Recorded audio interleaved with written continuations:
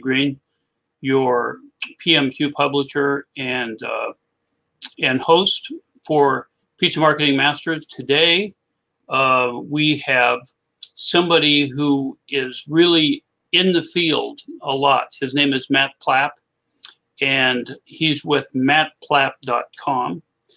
Since 2008, he's been helping pizzerias sell more pizza, and we're going to have him on today to reveal some secrets. So, Matt, are you still there? There he is. I'm here. Thank you. Thank you for coming today. We really appreciate that. You've been pretty busy recently. You've been trekking around the country despite COVID. Yep. Helping. Let's see. You just got back from the Midwest right now. Where did you go? You went to Minnesota, right? I've been to Minnesota, Arkansas, Oklahoma, and Washington in the past 4 weeks. Okay, very good. So let me. Well, why don't you tell our audience your specialty in marketing and why it's so important now to be very aware of the kind of things that you're doing. Yeah. So perfect. Yeah. Like you said, my name's Matt Plapp. Company is Restaurant Marketing That Works. You can find that at mattplapp.com or restaurantmarketingthatworks.com. And I've been in digital marketing since 1999. I've been in Facebook advertising since 2008. I discovered digital marketing kind of on accident. And in 2008, decided to focus on helping small businesses. One of our first businesses was a cheeseburger place in Northern Kentucky. My office is in downtown Cincinnati, but I live in Northern Kentucky. And what we found was that a lot of small businesses in particular, 1, 2, 3 person operation restaurants, and even the bigger ones, but especially the smaller ones, they don't have the budgets to go out and spend a lot of money on advertising. Like there's a brand in Cincinnati, La Rosa's Pizza. They've got buku number of locations. They spend 6 figures on radio and TV and all that. Well, the little mom and pop grandma's pizza near my house doesn't have that ability. And so I found that the way that they can leverage and kind of get that is what I call create your own radio station. And so the concept I've been preaching for a while is that as a small business, you should own a database. You should own it. Name, email, birthday, whatever information you can get, phone number, so that you can consistently reach out to them when you need business. We've got a lot of clients that actually thrived during the pandemic this year because they had an audience they could turn the switch on. I remember March 16th was when it hit here in Cincinnati area. And right away, we turned our focus to our clients and said, hey, how can we help you talk to your customers more often? How can we tell them about your online ordering, about your different digital rewards, about your curbside pickup, about your touchless delivery?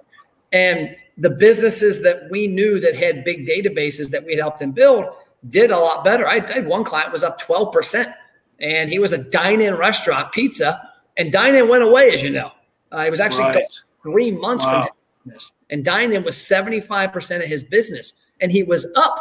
Why was he up? We helped him build a database of 18,000 people that he could quickly pivot and say, hey, here's how you buy from us now, and we need your support more than ever. So the biggest secret in my mind that businesses just still haven't adapted is you've got to know who your customers are, and you've got to have a turnkey way to reach out to them without having to spend money. A lot of times you got to buy a Facebook ad or an Instagram ad, and those work great. But if you don't have a way to easily reach your customers via text and even email still works if you do it right. But text and email and even remarketing, that's what you've got to have. You got to have the ability to reach out to them when you need to. Mm-hmm. Good. So those are the 3. So you do Facebook advertising to build up your database, and then you utilize your database. And there's 3 ways to do that: through email, through text, and what's the other way? Remarketing. Remarketing. Okay. Yeah, we didn't talk about that one, but then your job is to get people to buy more pizza. That seems like a pretty smart way to manage customers. And you kind of like to use the idea of it being a radio station, but you don't. You're like a radio station. You're broadcasting information to them. Yeah, exactly. Yeah. So this works out really well with digital marketing, doesn't it? What's the connection? How can you make your digital marketing? Well, I guess that kind of answers itself. But because of COVID, did most of the benefit come from people that had digital marketing, or did that make a difference? Oh yeah, huge. Our clients that had the biggest impact are the ones that had the largest database. I mean, it comes down to, if you look at a radio, to compare it to a radio station, I can buy radio from Q102 in Cincinnati for $150 a commercial, or I can go down to the country station in Dry Ridge, Kentucky, which is about 25 miles south of here, for $10 a commercial. Why does it cost me 10 versus 150? Because Q102's got a giant audience.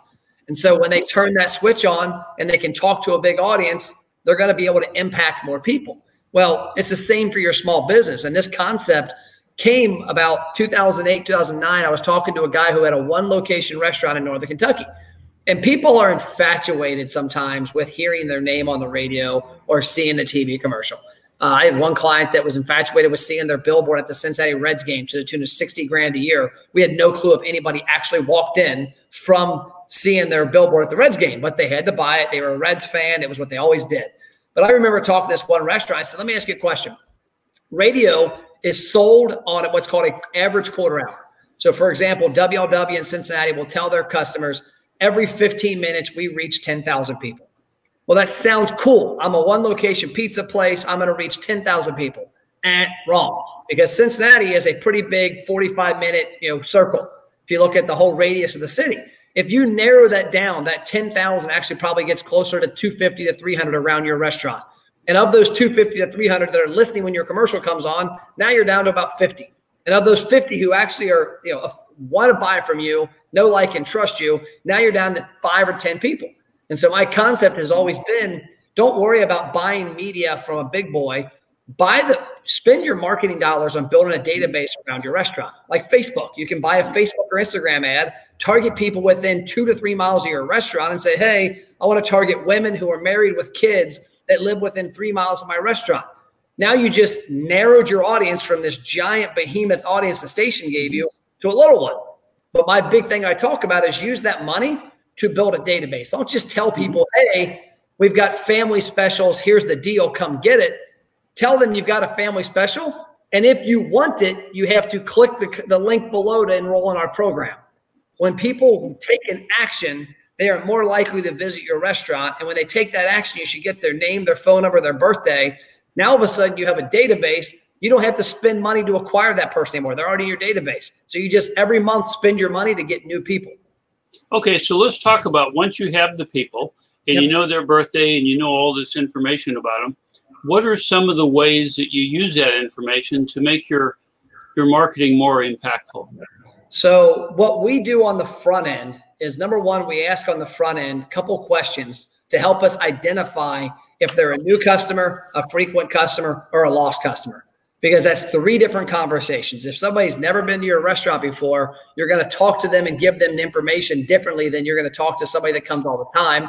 And then a customer who told you they haven't been in a while, you better talk to them differently.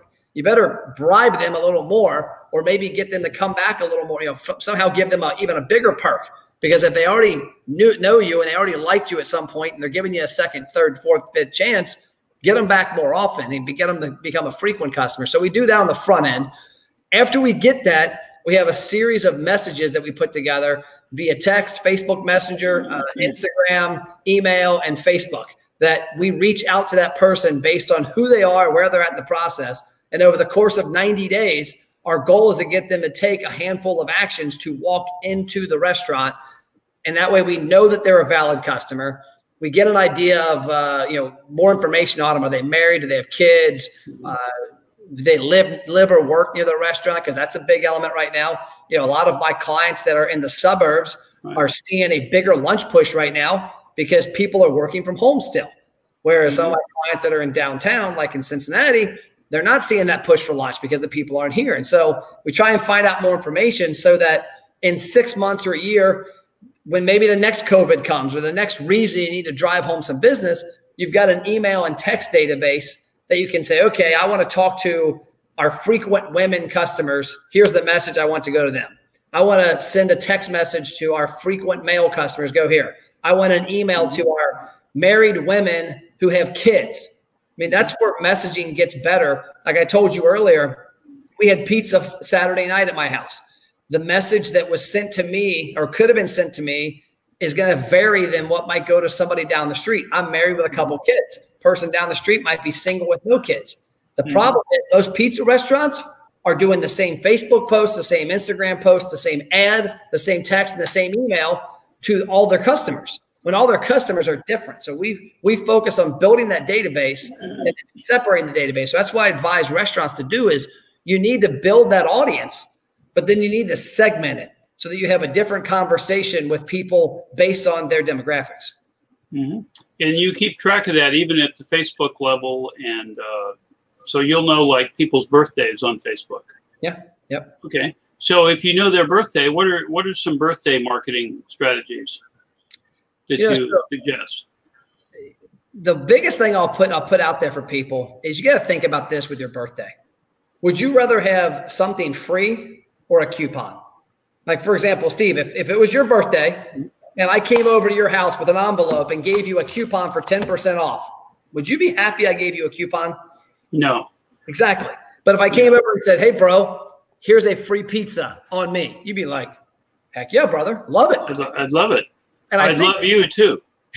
And I think a lot of people really struggle with that. They go, I don't want to give anything for free.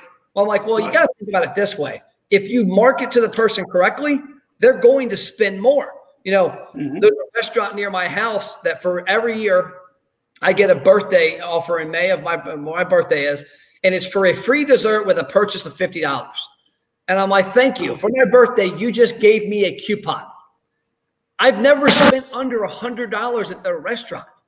So all they got to do is give me the free dessert. If they give me a free dessert, I'm going to come in and spend $50. Now I tell restaurants, build your offer so that it encourages them to spend on something else. So if I was a pizza restaurant, I might not give Matt Plapp a free pizza on his birthday. I might give Matt Plapp a free dessert pizza on his birthday or a free order of cookies, because last time I checked, not many people are ordering, hey, call up. Basilio's, give me a free order of cookies. I'm going to order a pizza, a 2-liter, and some cheese sticks. And so at the end of the day, I end up spending more.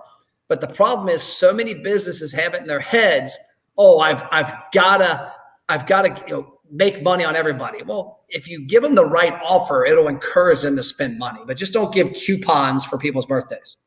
Okay. Well, what advice would you give people that have online ordering now, and I've heard a lot of people. We did a survey of our readers, and a lot of them were just saying, "Okay, I've got online ordering now, but I need some visibility." What are the easiest first steps that you would suggest that they do in order to get, to get orders coming through their systems? Facebook retargeting. So there's a thing called a pixel. Like right now, we're on StreamYard and I can see the Facebook pixel is installed on this website, meaning StreamYard could advertise to Matt Plapp because I have used StreamYard.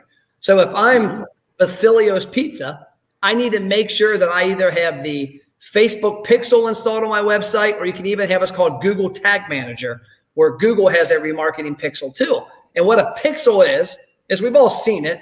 You go to Auto Trader. This is the best example. Go to Auto Trader, look up a specific car, a 2019 Chevy Suburban white with a sunroof. I can promise you the next couple of days, you're going to have ads pop up on your news feed for a Chevy Suburban around your area. It's just going to happen.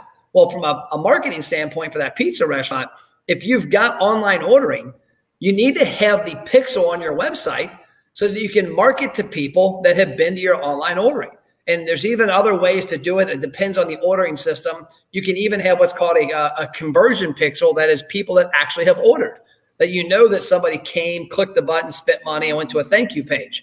So that's a big one. You talk to whoever processes your online orders, and this varies a lot because there's all the different POSs. But if there's a way that they can redirect all successful purchases from their online ordering platform back to one central page. Let's say there's a page on your website. Let's say I'm using Basilio's Pizza in Montana or in Minnesota. It's a client of ours. I don't know if they have this or not. I have to run this by them. But let's say they have online ordering.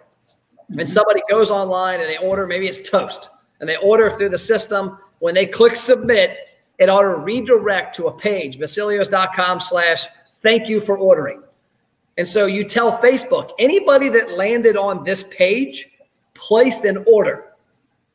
And I want them to see these ads. And so you can serve different ads to them at different times of day, different days of the week, so that you know you're reaching a more targeted audience versus anybody else. Because the ad copy can say, hey, Matt, we can't wait for you to order this week. Click below to place your favorite order. And that's going to resonate differently than if Matt's never ordered there. Mm-hmm. Okay.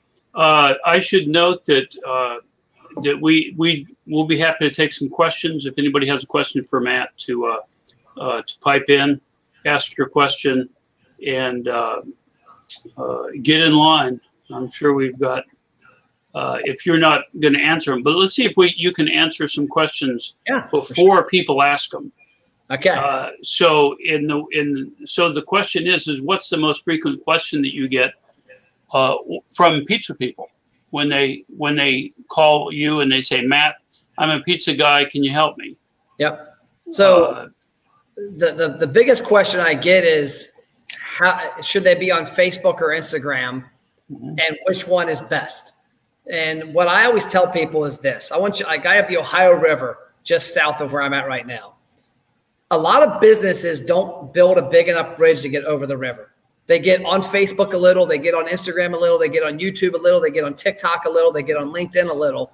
They never build a successful bridge. So what I tell my clients is you want to build every bridge before you build a new one.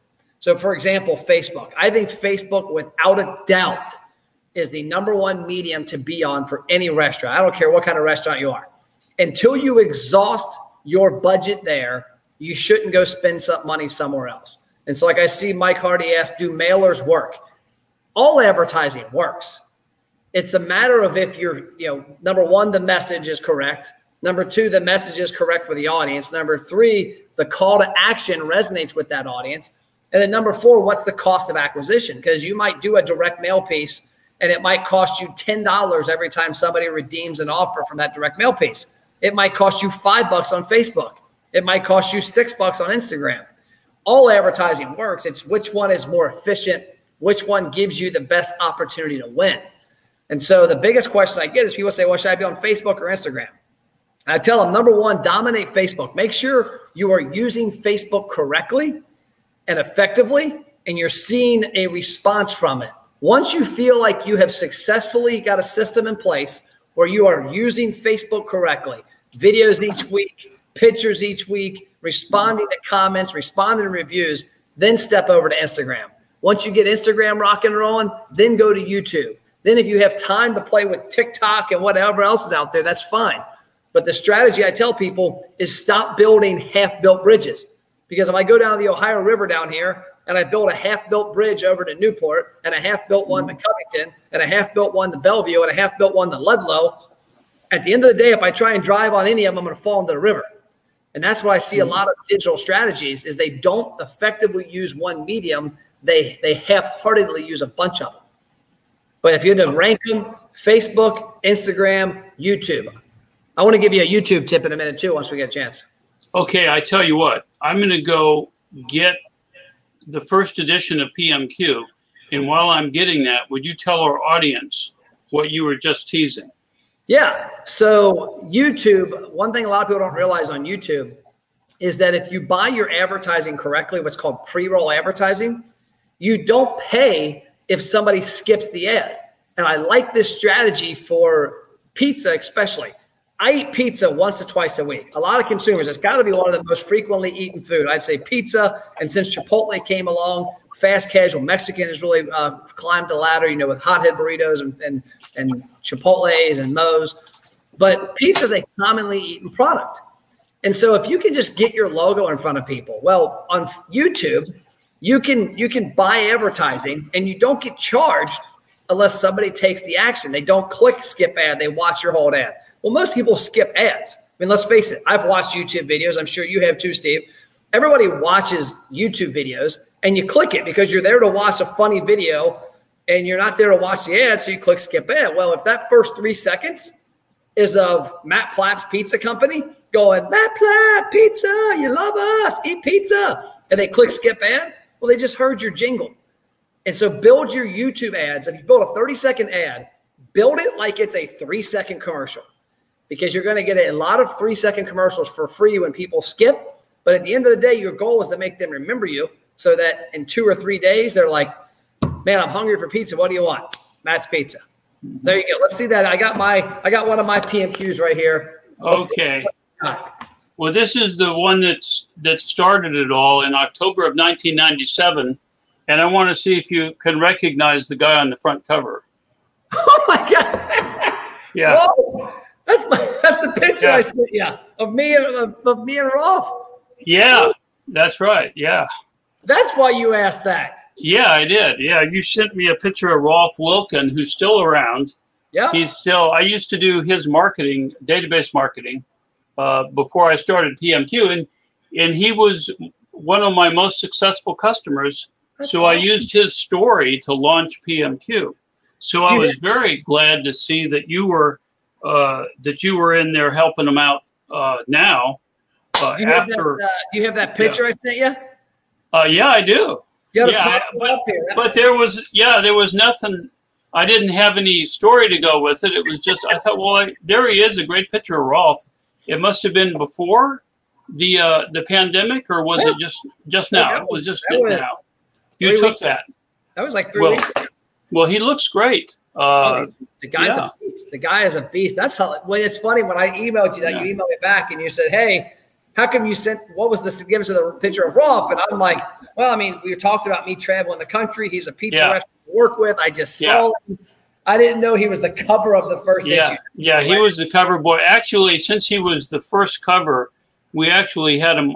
He's the only guy that's ever been on our cover twice, and he was on it a second time, just because it was the 10th anniversary of our magazine, and we put the original guy, and we gave an update on where Rolf was 20 years ago, 10 years later, and now you're working with him right now. So maybe we should do a story about what Rolf is doing now based on some of the work that you're doing with him.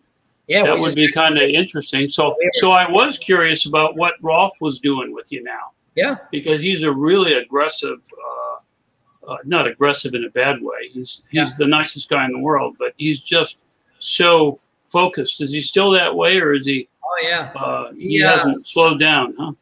I met Rolf at a trade show about 2 years ago, and then coincidentally, he bought one of my books. I think Sell More Slices. He bought that. And by the way, if there's anybody watching this as a present from PMQ, if you want to email matt@mattplapp.com, I'll make sure my assistant sends you out a free copy. But he had one of my books. And then I had met him at the show. He got one of my books. I guess because he got the book, he got a follow-up kit from us. And he called up. We became clients, or he became a client of ours. We've worked together now for about, gosh, I want to say it's been probably a year and a half. And we were just in Arkansas, flew out to meet him back in late August, early September, went to Bentonville, and flew into Bentonville, and then went down to his stores there in Fayetteville. He's got 8 stores around the area. And the guy's great, man. He's a hustler. He's innovative. He's that's the first pizza place I've ever been to with a drive-through, how he does it. I mean, if people pull up, pizzas are ready, man. Yeah. And if you order something custom, you pull around front, it's ready in a couple minutes. The dipping sauces are really doing great. But what we've done with him is exactly what I preach. We run all of his front-end digital marketing, all his Facebook and Instagram ads, and we drive people into our database program, and then we remind them on the back end. So when people come through it, depending on how they come through, they get retargeting ads. Like we've got an ad running right now that's pretty cool. That's a video of all the different pizzas being dipped. When we were in town, my video team was with me, and David said, "Hey, Rolf, can you give me these videos shot from an iPhone, and I'll make it into a cool ad that we can use for an ad to get people to tell us their favorite dipping sauce." We're then going to turn around and we're going to take that dipping sauce and we're going to get people, like we've already had like 30 or 40 people right away when we did it, comment their favorite sauce with what pizza. I like the ranch with the pizza and bacon, pizza and pepperoni bacon, pizza, pepperoni and bacon pizza. And so we'll take that quote, blow it up, put it on a flyer for a poster for his social media marketing for in-house, and tie in, hey, Matt P loves our pepperoni and bacon pizza with ranch, and then it's got a picture of it dipping in it. So it gives us good content on top of good engagement online. Yeah, Yeah, that's great. I'm glad you told me that story, because those are the kind of stories I think our readers tune in for. Yep. You know, just those little moments of brilliance when they come up with an idea that really helps them focus. Oh, this is real. Yep. So that's really great. I appreciate that. That'd be cool too. We've got a lot of great pictures. That'd be cool to do an article on that and tell the story. Well, I think there, you know, I'm always, the first 4 issues of PMQ were actually my stories of my clients. Nice. And just the little stories that don't seem like big things, but they're details that people need to know. Yep. So I would love it if you were, you know, if you'd like to record some of your adventures in pizza as you're out there. Yeah. You know, I think our readers would like to share, you know, share in on your adventures. So you may want to provide us some content. I would love to let you have you share some of your adventures with us. Pictures, photos, ideas, zany, stupid things, mistakes, anything that helps people get a little further ahead in selling pizza. So, can I give a quick tip on Facebook ads? Yeah, please do. So if you're looking at a Facebook post, make sure you have enough lines of text that force Facebook to put the see more on there. A lot of people will put a Facebook post up on their page. Hey, come see us tonight. It's family night, kids eat free. Well, that's all it is. Whereas if you put, let's say, 5, 6 lines of text and a link to your website, when people have to click that see more button, it expands the post. It gives Facebook positive attribution. Because if 100, you look at it this way, if 100 people are served, you know, this Facebook ad, if this was a Facebook ad, 100 people it's served to them. And all of a sudden of those 100, 75 do nothing. Well, that's 75 people that Facebook has negative attribution on.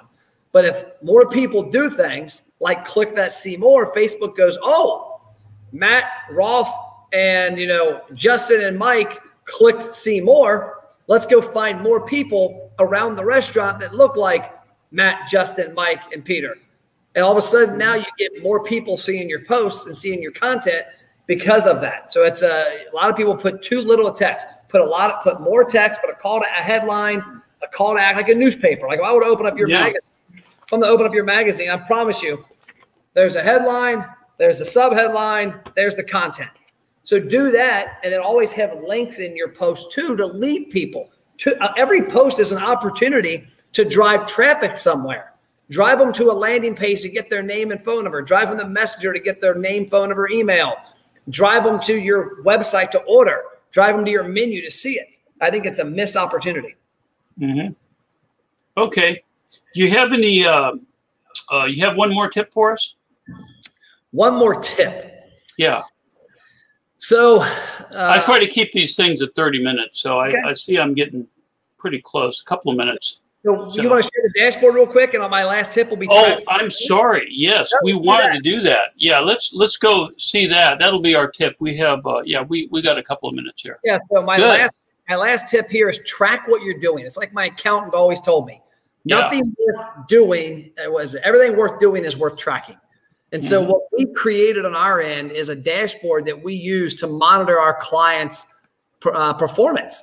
And so like this is a pizza restaurant. It's a 1-location restaurant. They're up in Minneapolis, Minnesota, and they've spent $3,600 in advertising money in about, I think it's probably 5 months. And that's Facebook ads, Instagram ads, and what they pay us. That has driven a lot of stuff. One, it's driven 197,000 impressions. Those 197,000 impressions have led to a lot of engagements. Those engagements have led to a 1,900 person database, of which we have 1,700 emails, 1,500 phone numbers, 1,400 birthdays. More importantly, it's led to 650 people walking in and spending $23,000. And so the cool part about that also is that we also know where those customers came from. 48% of them told us they were lost customers. I haven't been in a while. 46% said, I'm your favorite customer. I'm the one here all the time. And 4% are brand new. Our goal is to get these numbers that equal 33% each.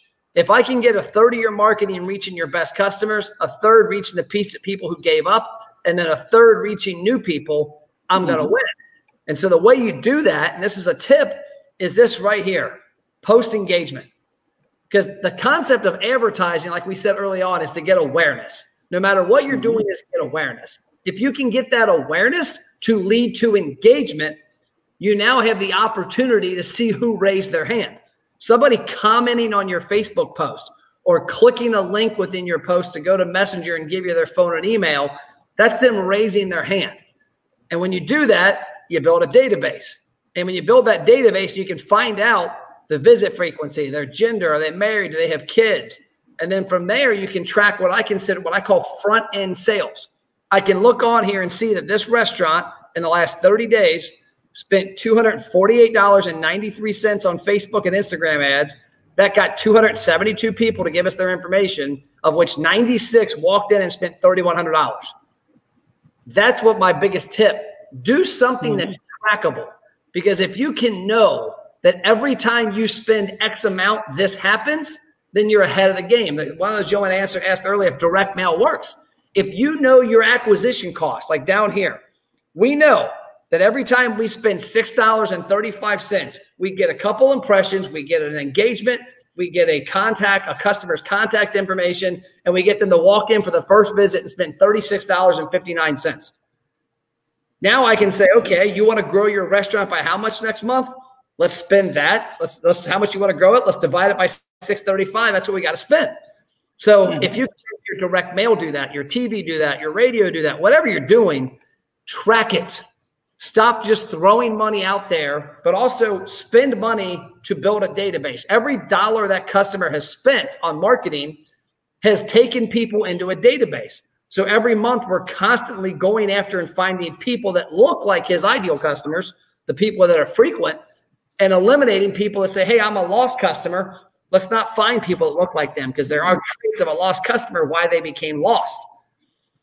Matt, we couldn't squeeze in all the information that we'd like to have gotten. Maybe we'll have you back again. I'd love it. And be able to create a longer and better one after we work on that. So I'm going to go. Why don't you stay on, because I want to talk to you after we're done. But Ingrid, go ahead and sign us off. And thank you very much for joining me. And we'll see you next week. Thank you all.